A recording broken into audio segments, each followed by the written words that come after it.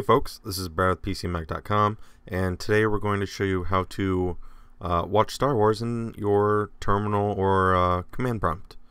So on Mac, what you'll need to do is go into Launchpad, search for Terminal, so you can open the terminal, and then it's as simple as typing in a one-line command.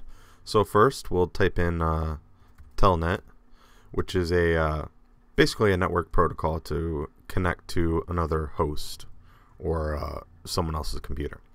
And then we'll type in basically the address, and that would be, so you'll type in towel dot blinken lights dot nl.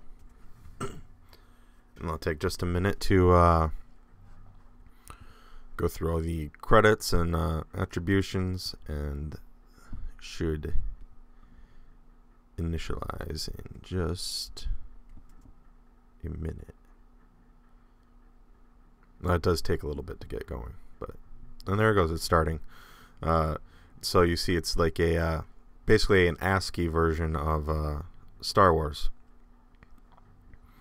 And I believe, yep, it's episode 4, and obviously it doesn't go through the whole thing, but it's a neat little play-by-play. So you get the same Star Wars opening, although it's a bit more quick than what you might see in the movie. And yeah, it'll just go through for quite a while, and you'll see the space and the little starships made out of characters and so on. And then actually just a second, it actually shows some characters like C-3PO and R2-D2 like right there.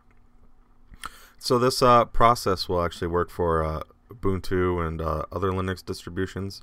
It'll work for Windows as well, but you will actually need to enable Telnet on Windows, as it's disabled by default.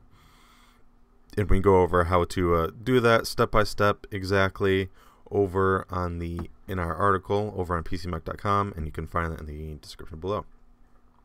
And so yeah, that's all there is to it, folks. For more great videos, be sure to head on over to our YouTube channel.